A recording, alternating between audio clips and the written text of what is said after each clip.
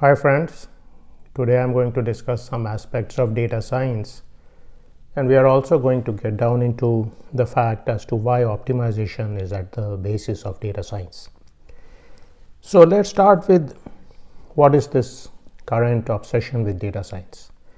So I would say that what has happened over the last decade or so is that a large amount of data is now coming to different companies, different organizations, and they want to use this data to improve the life of their customer, to improve their profitability, and to improve the safety of the products.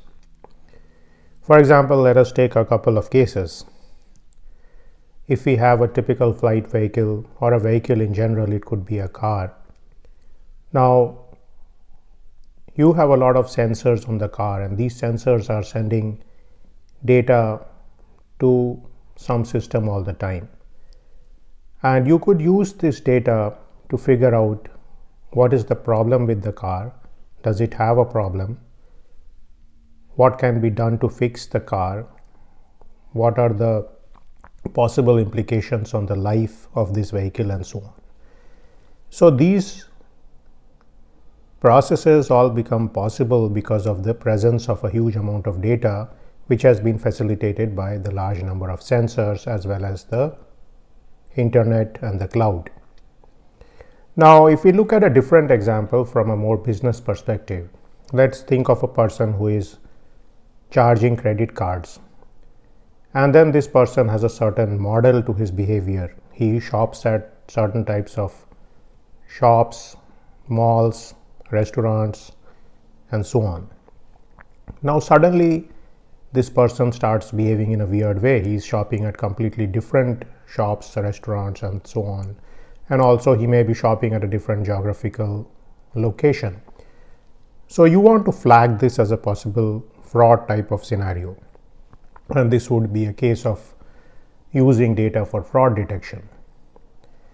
So a third case could be if you have information about the types of movies a person watches, and you could use this information to predict or to propose to this person to watch a certain type of movie.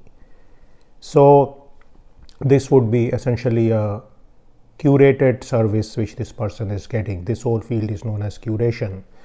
You are giving content which you think this person is going to get. So these are all possible utilizations or uses of data. Now, at the end of the day, data has to be converted into matrix or vector form. If it is not numerical data, you have to figure out some way to make it numerical. And once you make the data numerical, this input-output relation has to be created. So the output is some desirable quantity you have. Maybe you want to know whether there is a credit card for fraud or not, in which case it could be a 0-1 situation.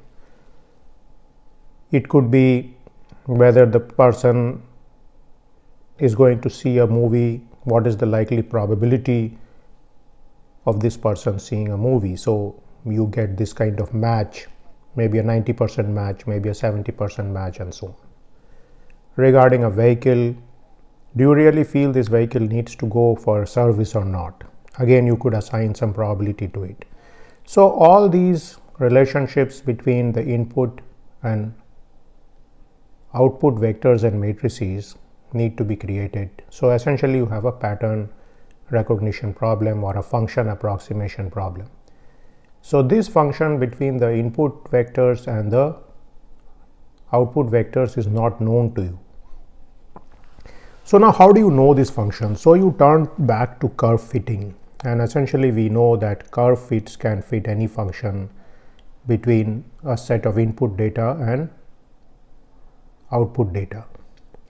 Now historically polynomials have been used for curve fitting, and what happened with neural networks is that people figured out that you could use some different functions, for example sigmoidal functions, for curve fitting, and you could also create nested functions.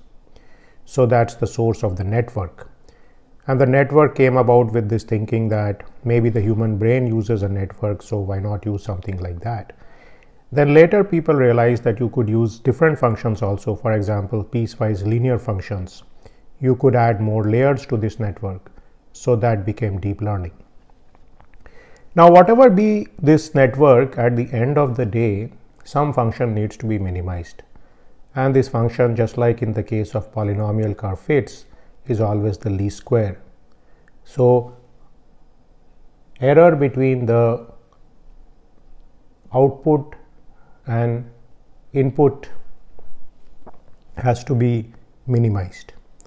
So whenever your mapping is being done, this mapping is not going to be perfect.